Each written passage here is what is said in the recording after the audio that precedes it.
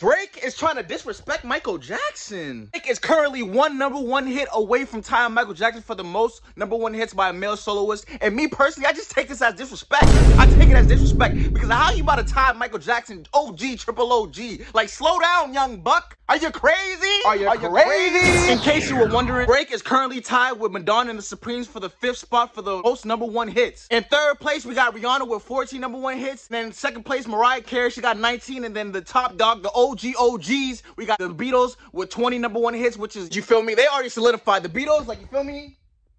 Goated. Goddamn, now I understand the hate. Now I understand the Drake hate. How much more do you need, Drake? You got it all. You probably gonna surpass him for sure. And when he does, he gonna be walking like, yeah.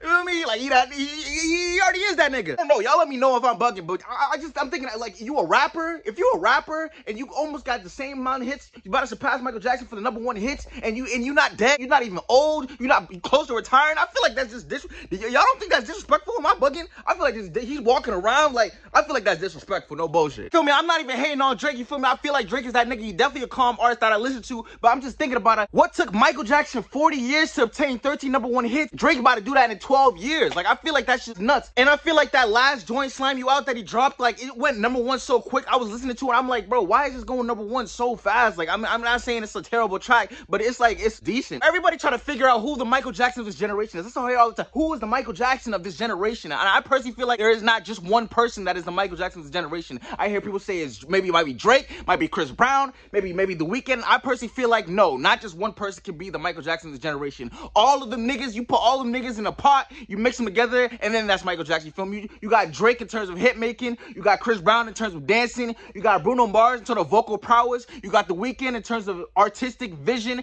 and then you sprinkle a little Kanye West because he's crazy, put them all together in a pot, and I feel like that's Michael Jackson all in one. Y'all let me know in the comments down below if you agree with me, if you think my theory, kind of makes sense. Let me know, because that's how I feel. I feel like there's just not one person that's the Michael Jackson of this generation. Y'all already know Drake is about to surpass Michael Jackson for the most #1 hits when he drops For All the Dogs. That's coming out next week, October 6th. You already know I'm definitely going to do an album review on that. Stay tuned for that. I thank you guys for watching my video, guys. Make sure you subscribe.